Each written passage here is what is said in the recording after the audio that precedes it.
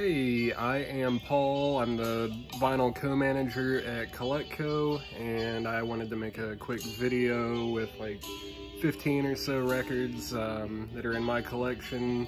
Just kind of went on Discogs and looked at what I have listed in my collection and went from like A to maybe the beginning of D and just pulled a few things out that kind of showcase what I look for. I'll probably make more videos later with more records in my collection. Behind me is just one shelf of my collection. I've been doing it for a pretty good while, and like 4 years ago or so I trimmed it down significantly and kind of almost started over, and now it's probably quantity-wise larger and the quality is better. For me anyways. I used to just buy stuff because it'd be like, well, I don't really like this record, but if someone comes over and they want to hear it, I've got it. Without further ado, if you hear the music behind me, listening to Banshee, which was on Atlantic. I guess it just didn't sell very well, but if you can imagine like Crosby, Stills and Nash trying to make like a hard rock record, that's kind of what this ends up being, and I love that cover art. Fantastic. And it's in the shrink wrap with an old promo record sticker on it. Yeah, that's what we're listening to. I don't think the video is going to be monetized or anything, so I don't think we have to worry about a copyright strike or anything like that. The next one is kind of a twofer, and it also includes the only 45 that I pulled out to show today. I'll just take it out of the sleeve, but 13th Floor Elevators, the psychedelic sounds of the 13th Floor Elevators. Really nice copy, and it's the original mono. Oh yeah, on that original international artist label. Just a groundbreaking record as far as Psych and garage goes, and Rocky Erickson was a great songwriter, great vocalist. The jug playing on there is just so good too. Can't go wrong there.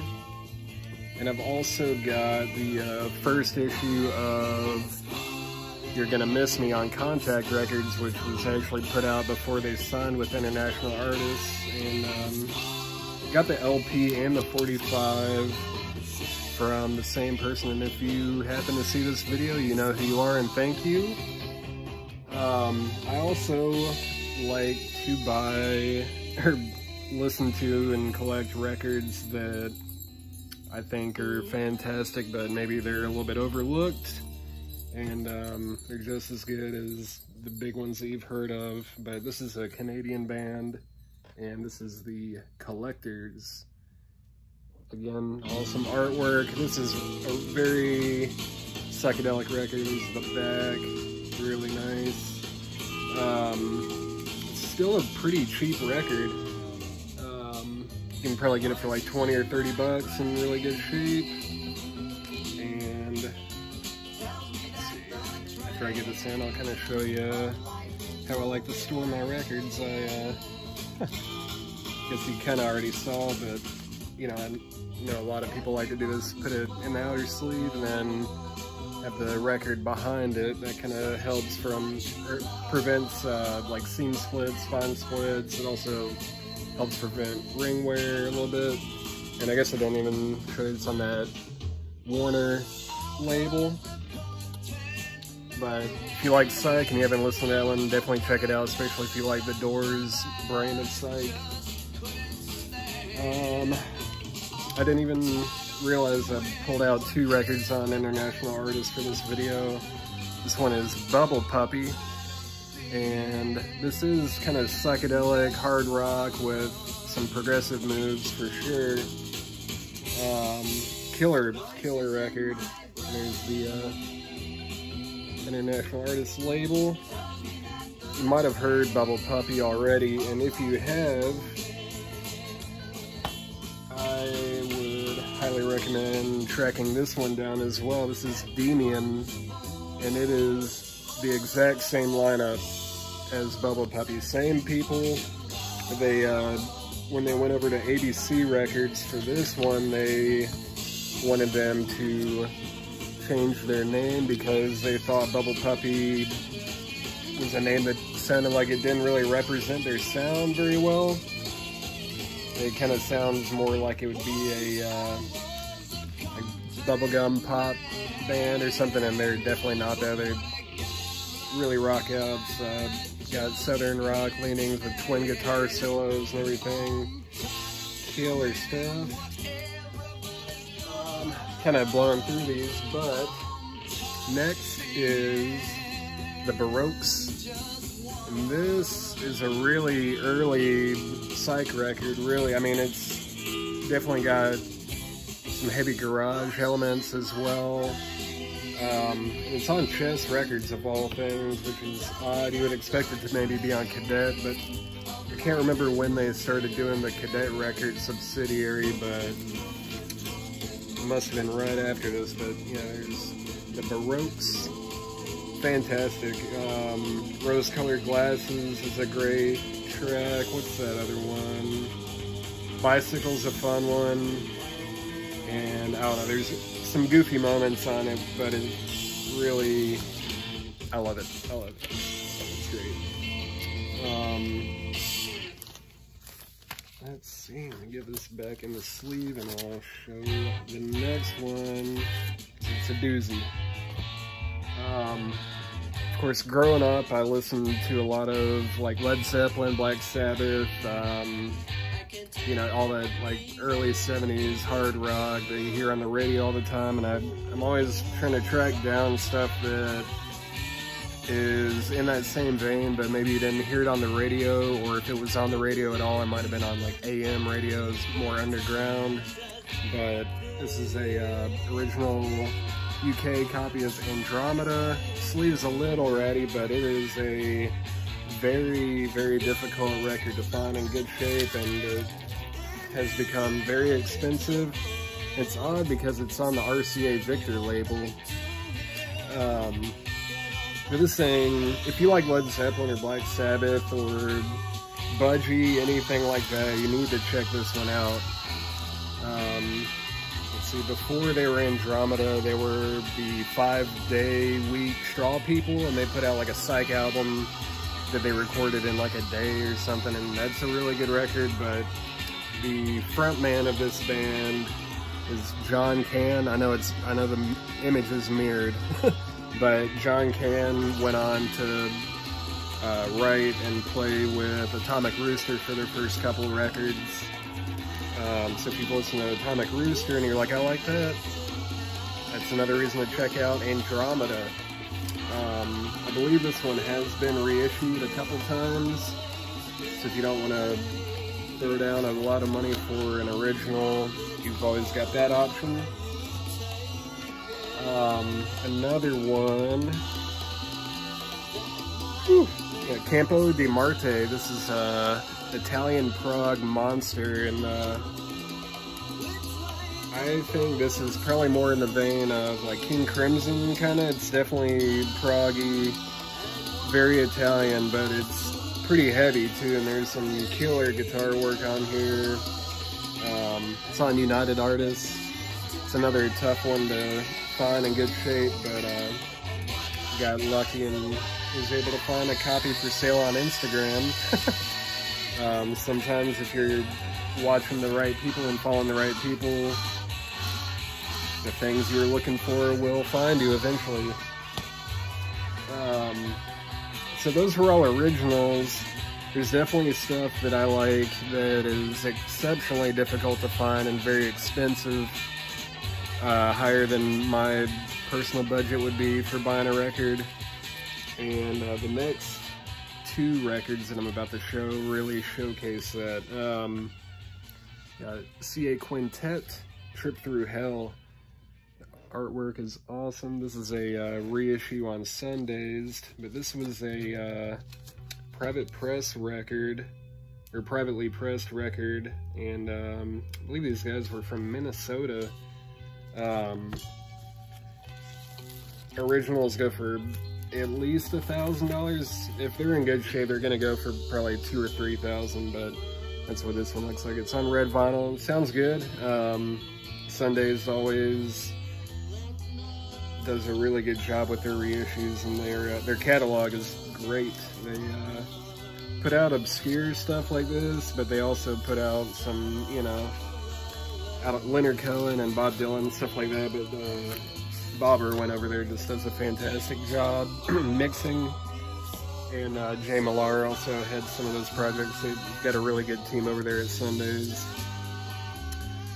And this one, the original of this would probably, if I had to pick one grail record, like one album that I know that I'm never gonna get, but I would, if I could get it, that would be the one to get. I'm having a tough time getting this out of the outer sleeve. It's tight. Okay.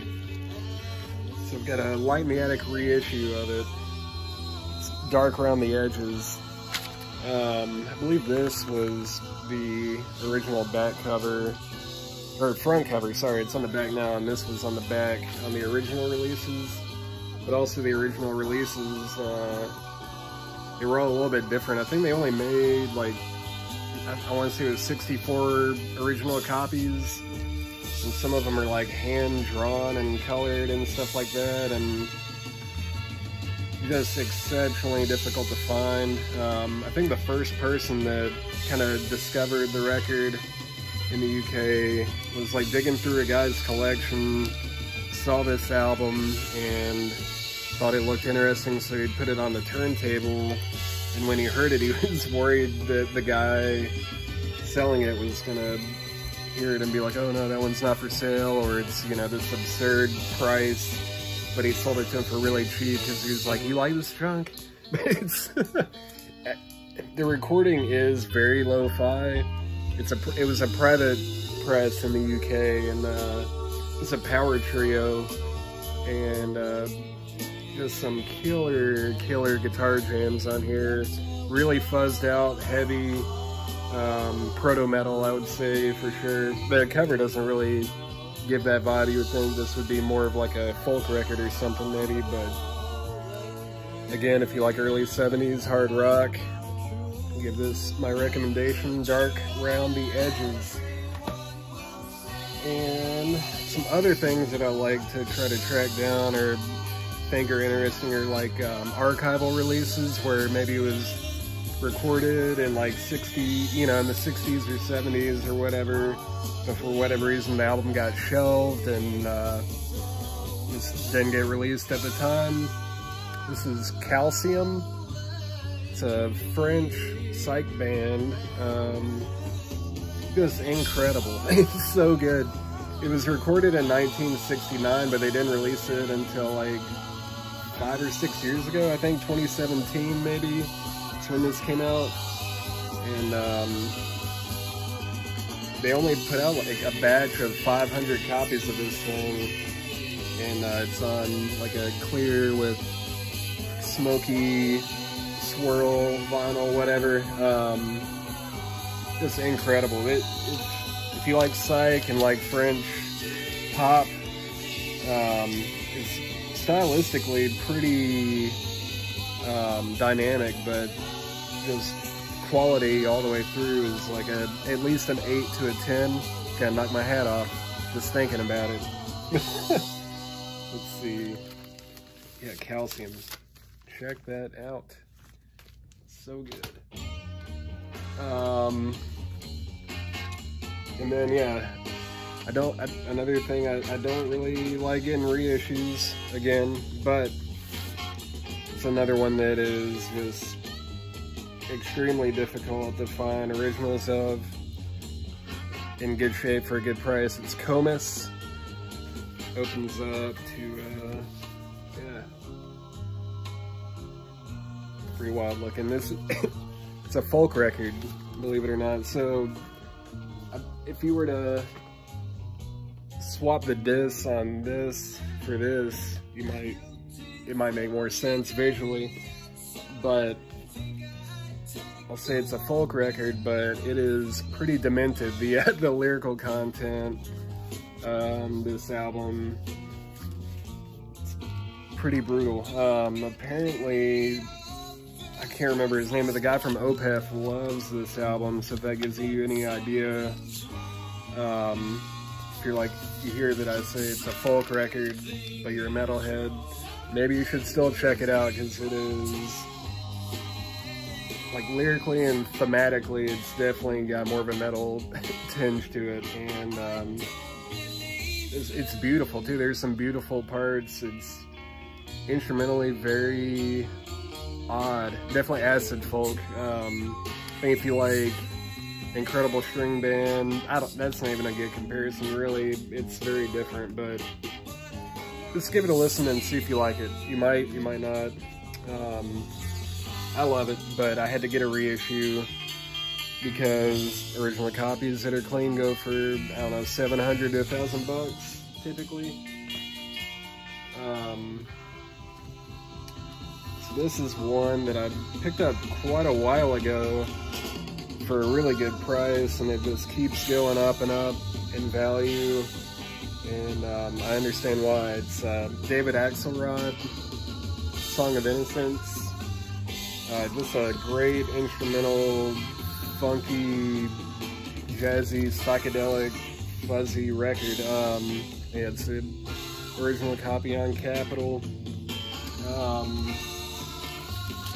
Yeah, if you like the electric prunes, trying to think, not the first one or Underground, but I think Mass Enough, Minor, and Release of an Oath, David Axelrod produced those and pretty much created those albums, because I think the Electric Prunes were hardly even present for those recording sessions.